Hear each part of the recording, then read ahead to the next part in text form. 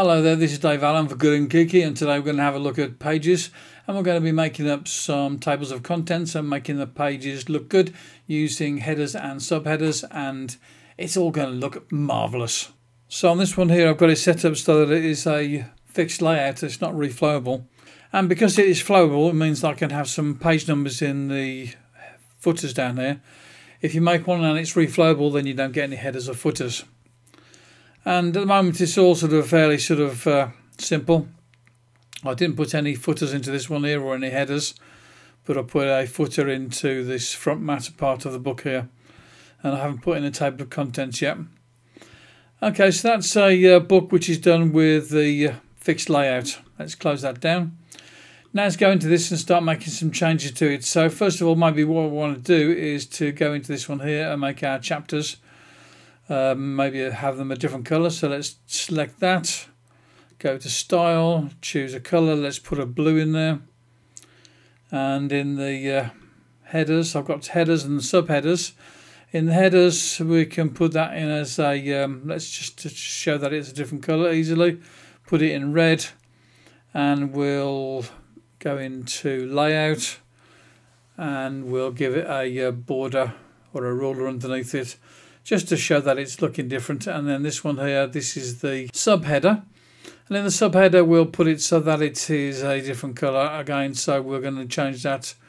Let's put a green in there. At the moment it's still showing the wrong colour here, so this one here is chapter 2 and it's a chapter, and this one here I need to update this so that it's going to be the same throughout, so let's update that. Now if I go to the rest of my chapters, they're all looking the same, so the same blue colour there. And I'd need to do that again with the headers. Click on update and get it to be the same. And then I'd need to do the same with the subheaders. And the subheaders at the moment is they're in green. Update that as well. So let's update that. So we know that all our chapter headings, headers and our subheadings, they're all styled as they should be. Now what we want to do is let's export this out to books as an Epub. So let's go to this one here, export, go to Epub, and we'll have a reflowable, and we're going to use table of contents in this one here. The previous one didn't use table of contents, so it didn't come up with table of contents, and we'll click on next, and it's going to ask us where to put it. I like to put in a tag in there so that it's a test, so I know that I can find those at a later stage and delete them all quick and easily. So let's go to export, and as you see headers and footers aren't supported and were removed. So let's go to OK. Let's double click on this here, bring it into the books application. And if you're finding these tutorials entertaining, useful or whatever, don't forget to hit the like button and subscribe. And as you can see already, it's looking a bit different here with the way that it's laid out in the book. We still don't have a table of contents on the contents page because we didn't set that up yet. We don't have any table of contents within the Books app yet either because we didn't set that up either. So we're going to have to go back into our Pages app and do some more setting up.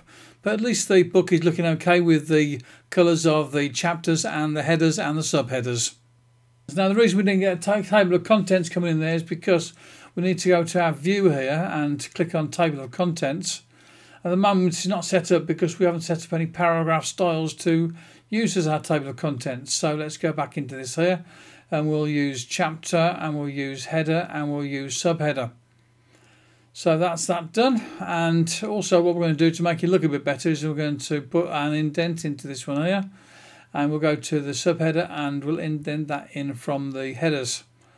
So let's go back into this here again and do an export to. We'll go to Epubs. And again we're using table of contents, and we're using the reflowable. We're using the first page as the book cover image, and we'll click on next, and I'm going to click on export, and we still haven't got headers and footer there because it's reflowable. Let's go to test book 2, double click on that, bring it so it opens, and as you see this time we've got a table of contents, and then we get through this here and we've got all the table of contents available to us. We might not have any contents on our contents page, but we do have the contents available through the Apple Books app, and we can get to where we need to within that application. So maybe we don't need to put a page of contents in there if you're going to be sending it to the Apple Books app. But at the same time, it is good to have a set of contents in there, and you'll see why when we've set it up. So let's move on. And we're going to go to our contents page. And at the moment, we haven't got anything there. But if we click on Insert Table of Contents, it generates a table of contents, and there we go. Go back to Views, Page Thumbnails. And this here is a section all the way down through page 4. And then this here is another section. And when we put in the table of contents, what it did is it sort of moved that. It put in a page break as well, and we don't need a page break. So let's go to View, and we'll go to Show Layout, and we'll go to Show Invisibles. And in the layout, you can see we've got the headers and footers in there. Okay, so let's go to this one here. And what I want to do is I want to get rid of this page break here. So I do Function and Backspace. So that clears that up.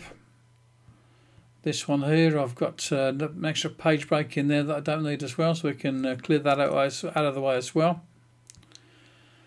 Okay, so now it's looking a bit tidier, and we've got a set of contents here. Now what we can do with this set of contents is we can change it so that it looks a bit better. So we've got contents there. So as soon as we have blue text for the chapter headings, let's put some blue text for the chapter headings in the table of contents. And we'll also bold that as well. And then we go for the headers. I've selected the headers there, as you can see. And we can have those there, so these are red. And then for this one here, we've got it set up so that these ones are green in the text. It's just so you got red there for the headers look. And then in this one here, we've got green for the subheaders. So let's go back up to this here, select our subheaders. And in our subheaders, we want to make those green. What we can do with this here, we can put an indent in there. So we can go for maybe a 1 centimetre indent on that there. Then to make this look better as well, we want to put an indent into this one here too. So let's go for a 1.5 centimetre indent on that one there. So our content is looking rather nice now. We've got the chapters in the same colours. We've got the chapters on the actual pages. We've got red in this one here, and we've got the green for the subheaders. So let's go to our file and export again to Epub. And again, we're going to do it as a reflowable. Let's call this test book 3. And still going to use the table of contents of this one here. And we're going to click on next. Now if we go into test book 3, open her up. And as you can see, our table of contents is looking rather nice here, isn't it? You only get 2 levels of contents in there. It doesn't change, which is why maybe you want to put in this page with contents. So we go back to the page of contents, which is why you might want to do this here. Click through to where you want to go to. And it is even possible to put tables of contents in per chapter.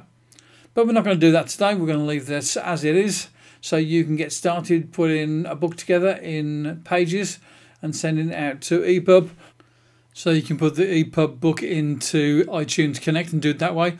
Or you can get into iTunes directly from the Pages application. Okay, like so this is Dave Allen for Good and Kiki, and we've gone into a bit more depth with doing tables of contents and setting up sections in Pages for creating books.